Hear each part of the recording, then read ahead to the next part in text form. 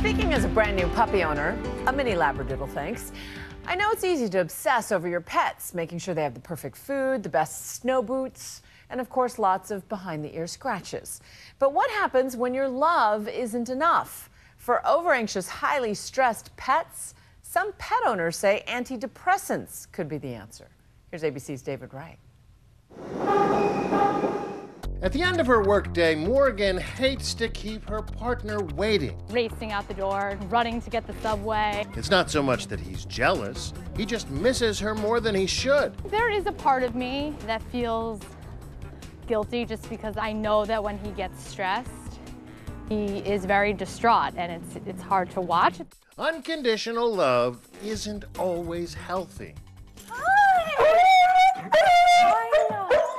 I know, it's okay. Morgan accepts that about Hachi, a puppy who suffers from a very real, very human disorder, separation anxiety. Hachi digs at the floor, and he digs at the door. He bites the molding, and this is really all in an effort to get out of the apartment. And like an anxious human, there's powerful medicine that can help. That's right, this melancholy mutt is on doggy antidepressants, a sort of Prozac for puppies.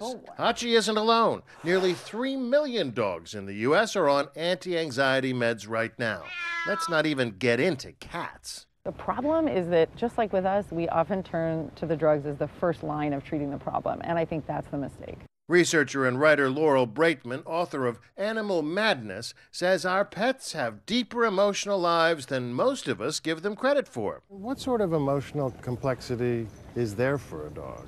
I mean, we like to think that the dog is wagging his tail because he's happy to see you when you come home, when part of you suspects maybe it's just because he's hungry. Yeah, but we're like that too. You know, are we happy when we sit down in a restaurant because we're about to eat or because we're with good friends?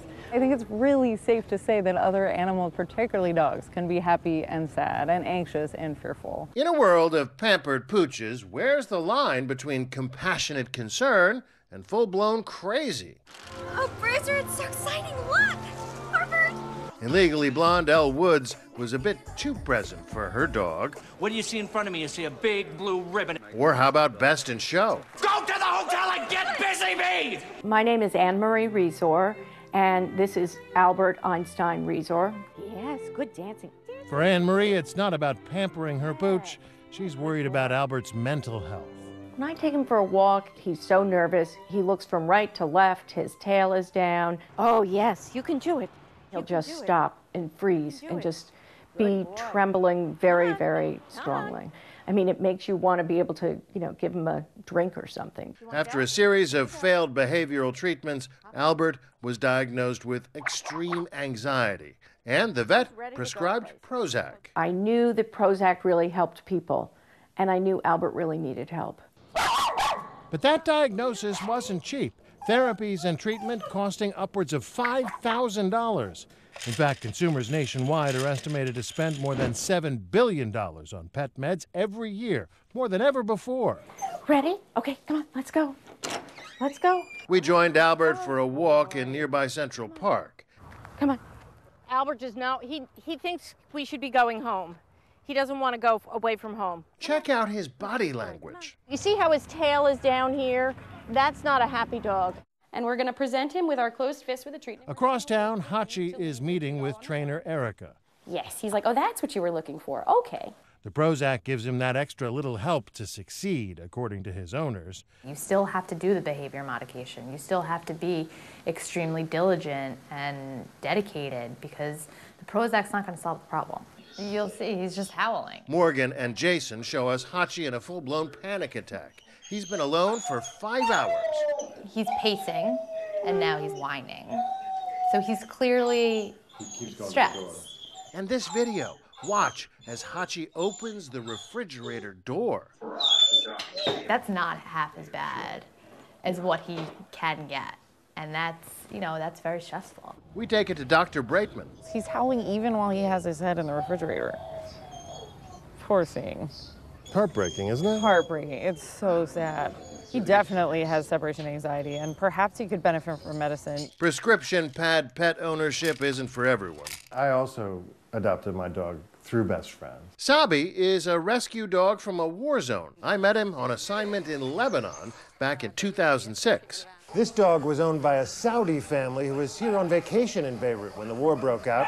They left, gave the dog to the doorman, and the doorman just put him out on the street.